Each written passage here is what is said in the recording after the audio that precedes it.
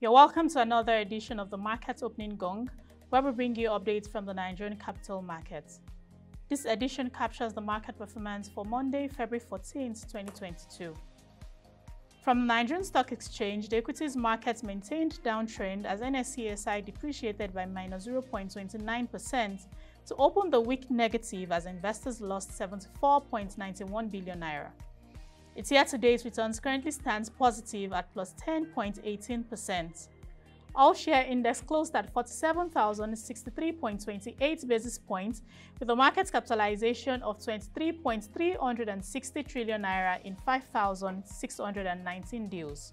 The market closed to 23 gainers to 21 losers. The top gainers for equity were NCR Nigerian PLC, Len Africa PLC, and Guinness Nigerian PLC, while the top losers were Japal Gold and Ventures PLC, Courtville Business Solutions PLC, and Custodian Investments PLC. Fidelity Bank PLC, Access Bank PLC, and Transnational Corporation of Nigerian PLC were the most active to boost the market's turnover. The NSI and market capitalization advanced by +0.07% to close at 751.96 basis points and 636.74 billion naira respectively. The change in volume traded advanced to close at 1,719,000, while the value traded closed at 9.29 million naira in 14 deals executed for the day.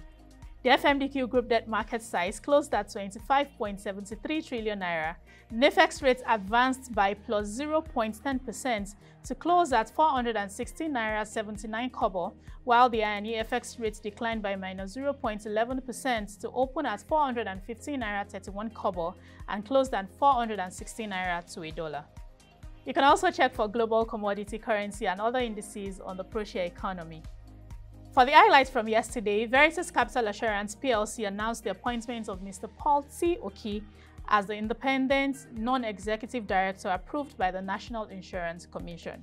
And that will be all for this edition of the Market Opening Gong. Visit www.proshareng.com to get more market updates. Do connect with us on all our social media platforms showing on the screen, and until we come your way again, thank you for watching.